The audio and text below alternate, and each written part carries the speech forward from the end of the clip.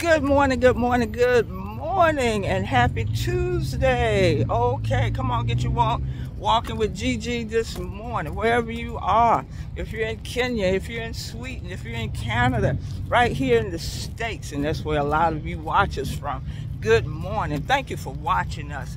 This is a great morning to get at least 1,000 steps in. Hope everyone had a wonderful Memorial Day weekend. If you were traveling, hope you had safe travels. If you're at home, hope you just had a wonderful time. Yesterday we had a parade in Portsmouth, Virginia. It's the longest running parade in the whole country. It was a great parade. It rained at the end, but the majority of the parade was over before it rained. But it was a wonderful time. But again, we're getting into the countdown. You know, the children are excited. They have a few more days left in school. It's just an exciting time. I have a gem nugget for you this morning, and I'm going to use the very same title that was in the Daily Bread. It's called Impromptu Praise. You say, what is the word impromptu? Impromptu, I-M-P-R-O-M-P-T-U. The word impromptu means made, done, or formed on the spur of the moment. When you just do things in the spur of the moment. Composed or uttered without previous preparation or rehearsal. You just do it. You just do it. And there were two men named Paul and Silas that's lifted up impromptu praise. You know, before I get into the story, I have a dear colleague that I used to work with. We both retired and everything, and she's of another faith. I'll just say she's Catholic. And at our school on Monday mornings, we would get together and we would just pray. You know, we pray for, you know, that we have a successful week, that we know how to deal with our students as counselors and so forth back in our department there.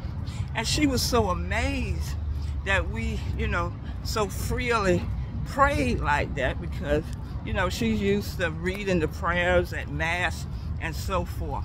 And I told her about Hebrews 4:16. I said, now, you know, just like we don't have to go to the priest and everything for confession, we go straight to the Lord. And you know what it says in Hebrews 4:16? Let us therefore come boldly unto the throne of grace, that we may obtain mercy and find grace to help in the time of need. I said we can just come freely now, because we would pray about everything. We pray that we have a good week. We pray about some of our students. We would pray if somebody was sick. She particularly liked how I said the word. We were praying to Jehovah Rapha, and she asked me about those words. I even gave her a book about the different names of God.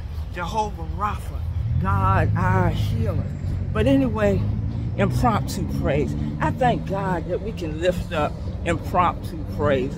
We don't have to be in a certain place. We don't have to do it a certain way. We don't have to rehearse, because that's what Paul and Silas did. One, they found themselves in jail. They was thrown in jail, y'all, because when they came to this city, this fortune teller heard them praying. And to make a long story short, that fortune teller messed around and got saved through Paul.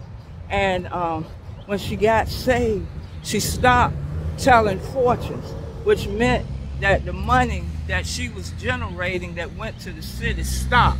And the city got mad because their money, oh, Paul and Silas had messed with their money. And they threw Paul and Silas in jail, y'all. They threw them in jail. And they locked them up by their feet and everything. But you know, they said midnight.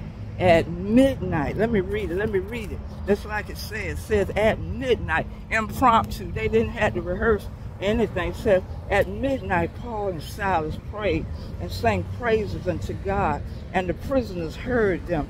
And suddenly there was a great earthquake, so that the foundations of the prison were shaken, and immediately, all the doors were open and everyone's bands were loose. Fred Hammond said, at the midnight hour, God's going to turn it around. He turned it around when they lifted up impromptu praise. Oh, I love that. He'll respond to impromptu praise. That's all I'm saying this morning. That's my gem nugget. You know, let's lift up some impromptu praise. And God is going to turn that thing around. Oh my goodness. Subscribe to the Gem Nugget channel, because if you subscribe, I know you're going to tune in tonight for Church School Live at 7 p.m. Oh, the lesson, we're into a new quarter, hope in the Lord. We're going to talk about glorious riches tonight. Glorious riches. Oh my goodness. And don't forget, we'll still have the GEM Children's Outreach Project. You can go to graceandtwineministries.com and make a donation of any amount and share your favorite Bible verse so I can share it right here on Walking